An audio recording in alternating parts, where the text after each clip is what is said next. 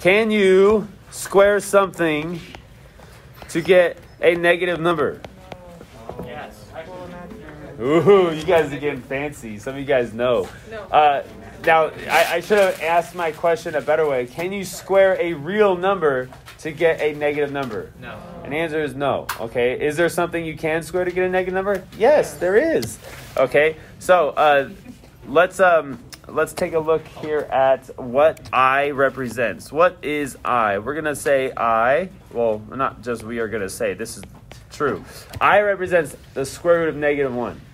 Now that's weird because that's saying that we can square something and you'll get a negative number. Okay, and actually what it is, what you can square is the I. We can square an I and we would get a -1 because I represents the square root of -1. And when we square that, the square root and the squared, they cancel out because they are opposites. They're inverses of each other. Are you guys with me? Okay, so this equals -1. I squared equals -1. Okay, so that's the beginning. Now, I only have to do this 2 or 3 more times for you guys to start noticing a pattern. Are you guys ready? Yeah, ready. Okay, here we go. I to the third. Now, what I'm going to do is I'm going to manipulate I to the third a little bit to help us see that how it can simplify. I to the third can be written as I squared times I. Now, it's I to the 1, but 1 is a ninja. You can't see him. If I were to multiply these two, you would add these exponents together and you would get 3, correct? Correct. So, what I'm saying in that this equals this, it's true. Everybody's in agreement. Okay, but now we know something about I squared. What does I squared equal? -1. Equals -1. So I can rewrite this to say -1 times I. And so I can simplify that to -I. And so in simplifying, I could say that I to the third equals -I. Just like I squared equals -1. Is everybody still with me?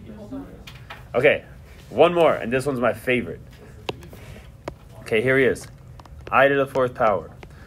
Like before, I'm going to manipulate it a little bit. I'm going to say I to the 4th is the same as I squared times I squared.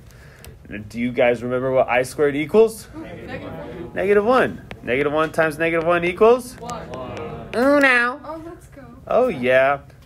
Oh, let's go. I like that excitement. That wasn't excitement. I was just trying to make funny. Okay, so how about I to the 5th? And this is where you should start noticing something. Okay, I to the 5th. Now, I can rewrite I to the 5th different ways. But there's one way that makes it the easiest. Okay, talk to your neighbors. See if you can see how everybody else can split up the I to the 5th. Go. Okay, there's a lot of different ways to do this. And none of them are wrong, but you probably will choose one of them as the easiest. Okay, I'm going to do this one first. I squared times I. Here's another one. I squared times I to the 3rd. Here's another one. I to the 4th times I. Now, one of these I would say is the easiest. But let's go down some of these trails here. I squared times I squared. That would be -1 times -1 times I. What is -1 times -1? Now.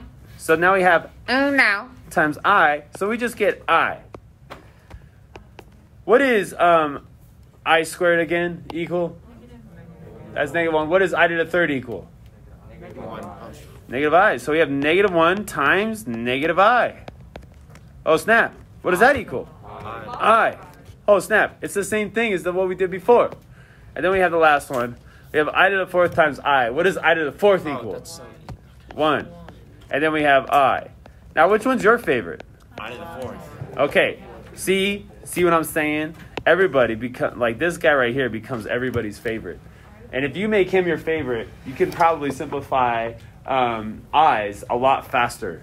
Okay? Whenever you guys simplify I's, you're going to get one of these answers. You're going to get I, you're going to get -1, -I, or 1. There's only 4 answers for simplifying I. So if you ever see I with an exponent, you can simplify it to one of these.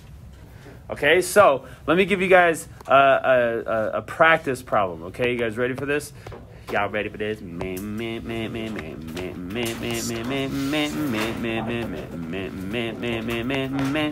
All right, go for it. Maybe I picked too big of a number for you guys to start out, but some of you guys did think of it.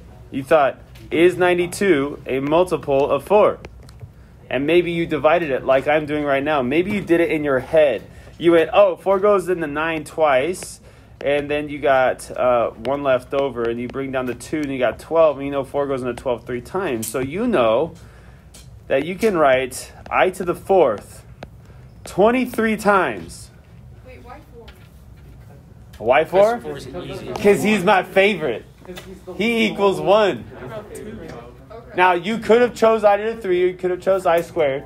I'm not going to stop you if you want to do that. But I to the 4th, he's the best, because he equals 1. You see, if you have -1 times -1 times -1 times -1 times -1, what's the answer? Is it +1 or -1? Negative 1. I don't know, because I didn't count how many -1s I said. But when you just have 1, it doesn't matter how many you have. It's always going to equal uno. So if I wrote I to the 4th times I to the 4th times I to the 4th times I to the 4th times I to the 4th 23 times, that'd just be a bunch of 1s multiplying to each other, right? Yeah, isn't that beautiful? Okay, so let me give you guys a more simple one. Are you ready? How about this one? I to the 15th power. Simplify that one. Go. Tell your neighbors. Now, there's many ways to split up this I to the 15. I'm going to do it a way that you might have tried. And then I'm going to do it what I think is the easiest way to do it. Okay, so let's see. You could say I to the 5th times I to the 5th times I to the 5th. Now, in order to do that one, though, you have to know what I to the 5th is. What does I to the 5th simplify to? Hey, we know that. It simplifies to I. So this is really just saying I times I times I. Do you guys know what I times I is? Yes. That's the same as I squared. You guys know what I squared is, right? Negative uno. So what's our answer? Negative I. Okay, now let me show you guys the way I probably would have done it.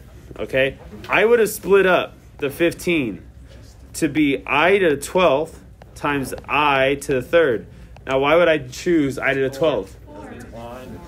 Because I can rewrite that as I to the 4th raised to the 3rd power. And I to the 4th is uno. And so you have 1 raised to the 3rd power, which is just uno. And now I have I to the 3rd. And what is I to the 3rd? Negative uno. Oh, I'm sorry. Not uno. Sorry. I just wanted to say uno again. So, 2 different ways to get it. I would always use 4 first. I would just divide by 4 and see what the remainder is. That's what I would do. Okay, can you do it a different way? Yes. Whatever floats your boat, yo.